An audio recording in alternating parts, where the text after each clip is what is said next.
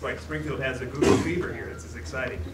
Good afternoon. On behalf of Missouri State University, I want to welcome everyone to today's news conference. Before we get started, allow me to give you a quick rundown of the order of events for this afternoon. In a few moments, Missouri State President Cliff Smart and Director of Athletics Kyle Moats will come to the podium to discuss how we got to this point, the interview process, the hiring process, and then Kyle will introduce you to our new head coach, who will share some prepared remarks with you. And finally, when she has concluded, we'll open the floor to questions from our media representatives who are here today. And when we have concluded that, Coach and her family, as well as some players that are here, administration, they'll be available for some one-on-one interviews, maybe some handshakes, and some welcome to Springfield that I know you guys are always kind enough to share with our new coaches and staff. So, with no further ado, it gives me great pleasure to introduce the President of Missouri State University, Mr. Cliff Smart.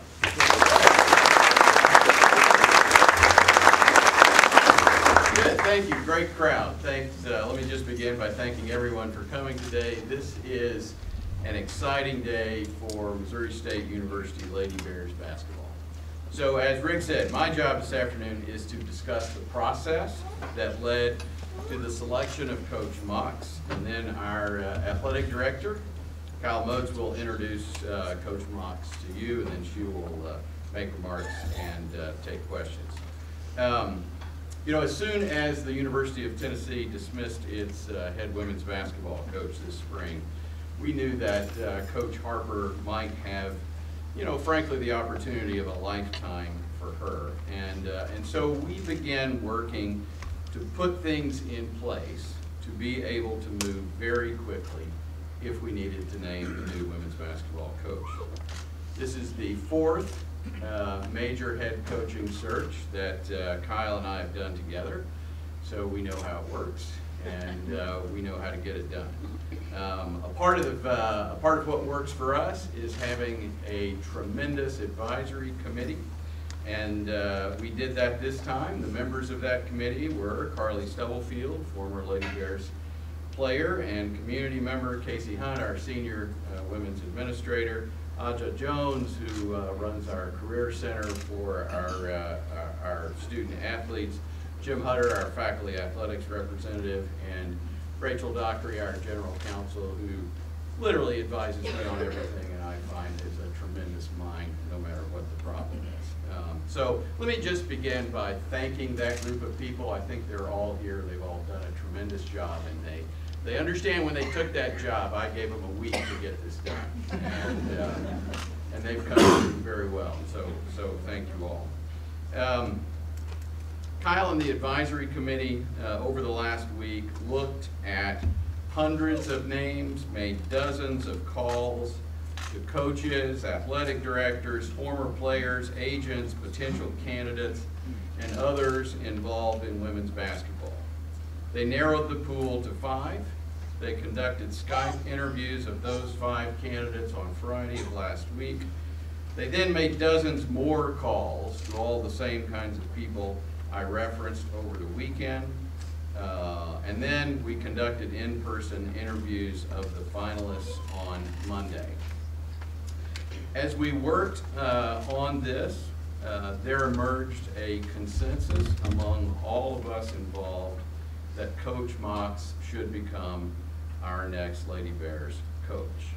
I would tell you I was personally involved in every step of the process, and then Kyle talked to Coach yesterday, and I then informed our Board of Governors last night of our recommendation. The board met in a specially called meeting this morning at 7:30 and unanimously approved the hire as well as the terms of the contract this morning, and a press release went out at about 8:45. I want to end my part of the press conference today with a quote from Coach Kelly Harper made in her statement of thanks for 6 great years at Missouri State University that she published yesterday on social media, and Newsletter picked up and ran as well. Here's the final paragraph of her statement. None of this, and she's referring to her 6 years at Missouri State University and the success that we had during that period of time. None of this would have been possible without Kyle Moats. Kyle sold me on his leadership and support for the women's basketball program back in 2013. I am so thankful for the opportunity to work with such a good person. He does things the right way, and I could always count on his guidance. Coach Mox, you can count on that as well as we go forward. Kyle, thank you for leading in this process again. Now come to the podium and introduce him. Over to you, Coach. Yes, sir.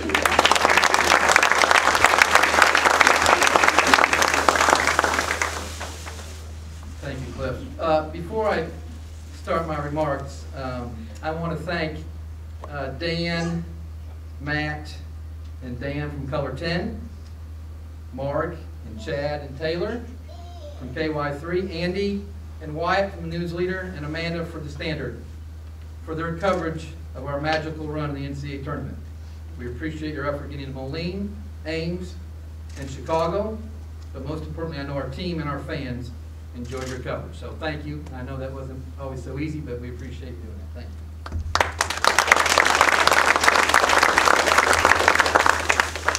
you. I too would like to personally thank everyone involved in the process for their time, effort, and diligent work. So thank you to the committee.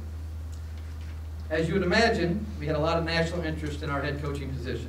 The women's basketball community is well aware of what a great job we have at Missouri State. In discussing our strengths with people, it became clear to me how much others covet what we have.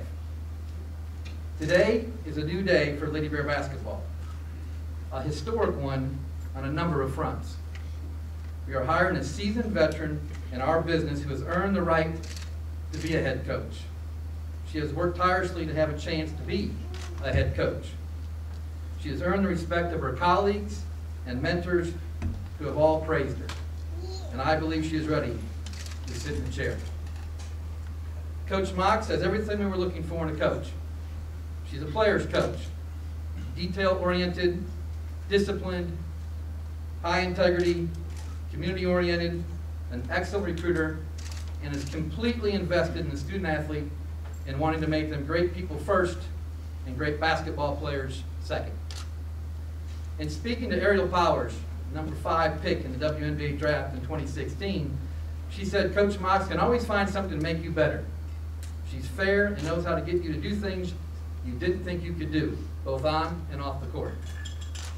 Coach Mox was an outstanding player, was a 4-time team captain in Hofstra. Her skills, parlayed with her knowledge of the game and her passion for the sport, make her a great coach. She has recruited at the highest level. She has recruits that have been all-conference, all-American, and have been first-round draft choices. I spoke to Tori Jankowska, number 9 pick in the WNBA draft 2017, and I asked her what makes Coach Mox special. She said she's a great person who genuinely cares about you. The small things matter. She has a great mind on both sides of the ball. She will build the type of team that I wish I could play for. She knows what it takes to win. I also wanted someone who makes academics a priority. As a former student athlete, she understands what it takes to be successful in the classroom. I wanted someone who is compliant and has unquestionable character. Amaka fits all those criteria. Finally, it's important to me to find someone who enjoys being in the community, someone who understands the importance of developing relationships. Again, as I spoke with people, without exception, everyone said that this is one of her greatest qualities. She is a great communicator. She understands the uniqueness and special situation we have here. Amaka expressed over and over what a great place this is and how she wanted to be a part of our university community and wants to continue our incredible legacy.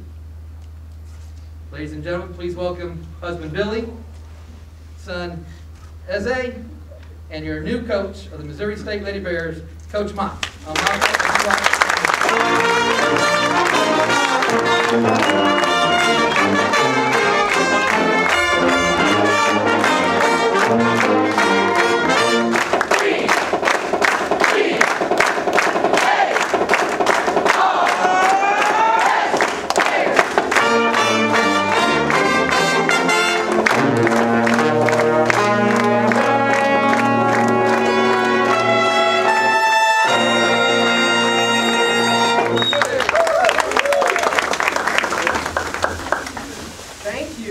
you all for that. I need to lift this up a little bit. I'm a little bit taller than Kyle here.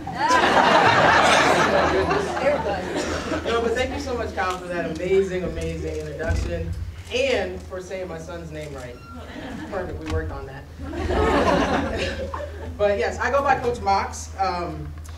And my full name is Amaka Agugwa Hamilton, but everybody calls me Coach Mox everywhere. That's who I am. And my son's name is Eze Hamilton. He might get a little fussy because he sees mommy up here. But I am extremely excited and overjoyed to be the Missouri Lady Bears head coach. It's truly a blessing. It's a blessing to be a part of such a program with rich history, tremendous administrative support, community support, and talented players. I want to first and foremost thank my Lord and Savior, because without him I would not be here. I also want to thank my amazing, supportive, loving family. My husband, Billy Hamilton, he is my best friend, my rock, my biggest cheerleader. He's also a former collegiate basketball coach, so you might hear him on the sidelines. And then my amazing, beautiful son, Eze Hamilton, who just is the apple of my eye and lights me up. You know, he's the reason why I wake up and get going every day. Special thanks goes to President Smart, Kyle Motes, Casey Hunt, and the rest of the search committee for believing in me and my vision and providing me with this opportunity. I also would like to thank Susie Merchant and Michigan State University and all the former head coaches I've worked under for investing in me, allowing me to contribute, allowing me to grow, and helping me become the coach I am today. Thank you to Kelly Harper and her staff for continuing to raise the bar here, and also for recruiting these talented individuals in front of me. I wish her the best of luck in Tennessee. To our Lady Bears, I am so excited and ready for this journey ahead. We got some smiles up here that's making me laugh. I look forward to building relationships with each and every one of you. I look forward to your growth. I look forward to winning on the court. I look forward to winning in the classroom and winning in the community. I look forward to all of it, the journey, the ups, the downs that the season can bring, the good times, the bad. We'll embrace it all together. Which leads me into my overall coaching philosophy, as they like that one. My overall coaching philosophy is pretty simple. It's the FAB approach. FAB, family, academics, basketball. Family's very important to me, and it's something that we will stand for. We will know that we are accountable to the person to our left and our right, and that we are part of something that's bigger than ourselves. We, as a family, will attack this together. Our immediate family will consist of the Lady Bears program, from players to coaches to managers and beyond. Our extended family will be our at-home, real-life families, the athletic department, the community, and the university as a whole. Next is academics. A always comes before B with me. Academics before basketball. Our student athletes will understand that in order to take care of your business on the court, you have to take care of your business in the classroom and off the court. It all translates, it all correlates, and we will be held accountable for that. But we will celebrate your success in the classroom. I don't care if somebody gets an A or if it's a C student that gets a C. We will celebrate that and make academics fun and motivate you that way in the classroom. Next, well actually just continuing on that, you know, my job is not only to win games and make you guys the best basketball player you can be and help you that way. My job is also to prepare you for life after basketball, and I take pride in that. I take pride in the mentorship with you all. I take pride in the growth that you guys are going to display on and off the court. Now basketball, that's why we're here. The tradition here is to raise banners, and that will continue to be the goal. We will not waver from that. There's many great former players and coaches, Coach Burnett, Jackie Stiles, that have set that precedent, and I don't plan on wavering from that. Again, I am truly thankful, grateful, excited for this journey ahead. I want to thank everyone for coming today. This is an amazing turnout. I want to thank you guys for welcoming my family into the Lady Bears family and also into Springfield community. Thank you very much.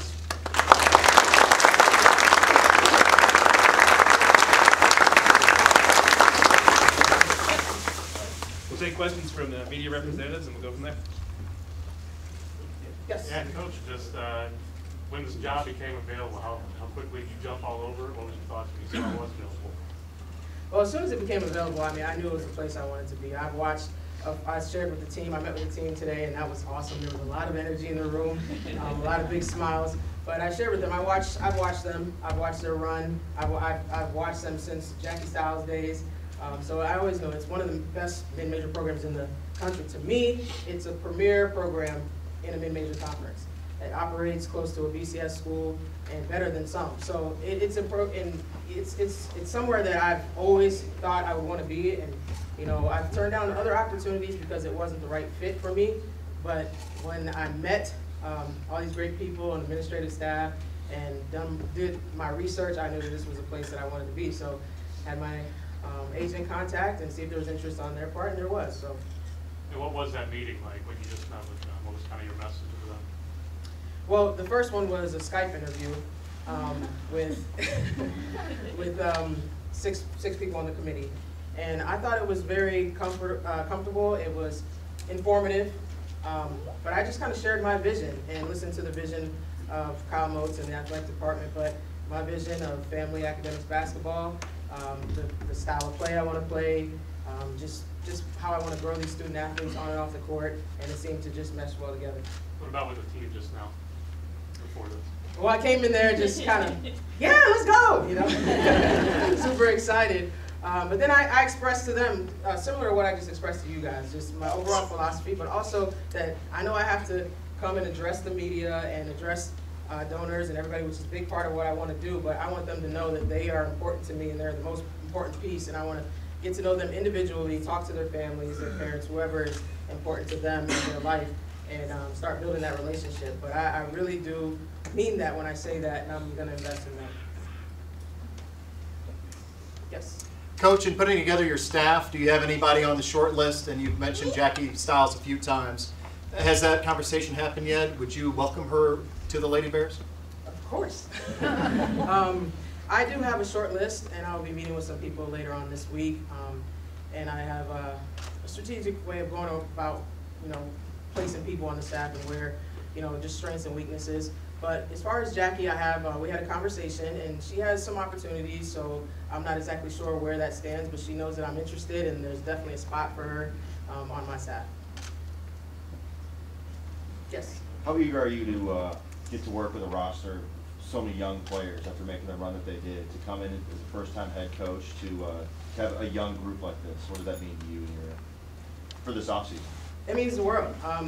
I think we have a very talented group coming back. I know we lost a very integral part of our Sweet 16 run last year, but what we have coming back is really a great nucleus.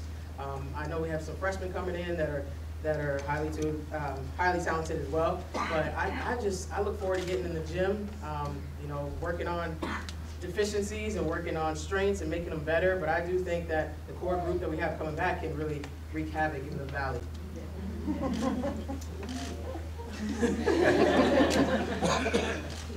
How much pressure do you kind of put on yourself to win now? Just coming off the Sweet 16, you have this young, experienced roster now. Just how much pressure do you feel, or do you put on yourself for that? There's definitely pressure. Making it to the Sweet 16 is not easy, you know, and it's going to take a lot of hard work to repeat that. But I mean, our goal is to be competing for conference championships, get into the NCAA tournament, getting hot, see if we can repeat that and go beyond. I mean, it's been done here many times before, so we definitely have the resources, the talent to get it done. But it's not a given, obviously, and we will be dedicated to that process. Yes? You said you've looked past a few opportunities in the past, but why did you feel like right now this is the time to become head coach? Yeah, well, there was other personal things going on in my life. I had a baby, so I didn't think that was the right time. I took some personal step back to start my family, but also it has to be the right fit. I'm not the type of coach that just wants to be a head coach just to be a head coach. I want to be a head coach at a place that I feel comfortable with me and my family, and the athletic administrative staff, the community, a place that is welcoming. You know, it just had to be the right fit on both ends, and I really believe this is the place. What does it mean to you to be the first African-American female head coach at this university? I mean, that's a great question. It means a lot, you know, to be the first in anything is a blessing to me. And I don't take that lightly, and I know I'll carry myself in a way that'll make the community proud, and make sure I make our administration proud and our players proud. And I'm about being a mentor. I'm about being a role model. So just stepping into that position is pretty natural for me, but I definitely don't take it for granted. Sorry, she's been raising her Go hand. for it. Sorry. I just wanted to ask you, I know you already know this, but this is a huge basketball area. Yes. And we do have success across the board in all of the different levels of colleges here. And recruiting's not easy. How will you kind of approach getting out and learning some of the area kids and get to know them and let them know who you are? Yes, great question. I've recruited on the East Coast, I've recruited in the Midwest, I have ties all over the country. I have ties all over the country, so I'll tap into the resources that I have, but also, you know, I've never recruited in this state, well, a little bit in St. Louis, but I know we gotta keep the home kids home, and I know we gotta touch some of the surrounding states, so putting together my staff, that's what I was talking about, being strategic in what I do. 2 of them are from this state and have connections here where that could be an easy transition, and you know, getting in with some of the AAU programs and high school programs. So you know, you can't come to a new place and have staff members from all over the country. You know, you have to kind of localize that a little bit. So I think they will help with that transition, and then I just got to get out there and grind and meet people and shake hands and you know, build relationships. Thank you. Coach, can you talk about your coaching philosophy, what we can expect on the floor? Yeah, for sure. I'm a up-tempo type of coach. So offensively, I was sharing with the girls today, and they seem pretty excited about it. But I do want to get up and down transition, disciplined transition, where we know the options and what we're looking for. And then we'll also have like a motion offense that allows us to kind of read and react a little bit and play off each other. But we'll also have some quick hits where we will take advantage of, you know, a bigger guard or post player that can step out. Defensively, I'm primarily a man-to-man coach, but I also like zone. So we'll have a mixture of both and just be disruptive on the defensive end. Again, going back to my coaching staff, I have a guy that I'm really interested in that is a defensive-minded guy, and we've already talked about things we want to do. So, you know, just being really disruptive, trying to create turnovers, deflections, and then we can get some easy baskets in transition.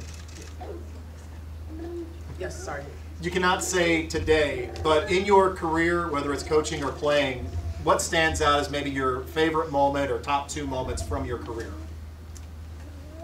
Well, playing, I would probably say when I played UConn as a player. I thought that was pretty cool, and I had a pretty good game. So we didn't win. That's not good, you know.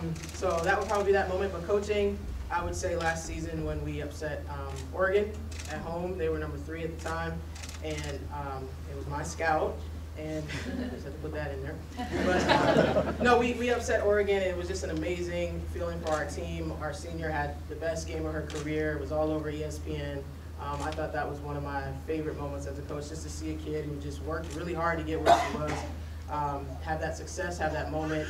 She was reduced to tears after the game, so that was probably one of my favorite moments. Coach, what about scheduling? What's your philosophy on that as far as getting ready for conference and then postseason? Yeah, in non-conference, I do want to play some teams. I know we will always play Mizzou, but I want to play some, you know, bigger teams, I guess, BCS teams, just to get us prepared for the NCAA tournament. I think it's important. You know, if you play some of the lower level teams and you go undefeated, that's great, but are you ready for postseason play? So I definitely want to do that. There'll be a mixture. We're not going to play all, you know, BCS teams, but we want to sprinkle in some of that and just make sure we're ready for the postseason. Yes, sorry. Have you been in touch with any of the incoming freshman recruits? Not yet. Just literally today was kind of my first day.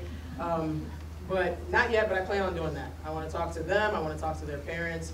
Again, with our current student athletes, I'm going to do the same, you know, individually, spend some time with them and their parents and just get to know everybody and kind of make sure everybody's comfortable with me too, because I don't want anybody going anywhere.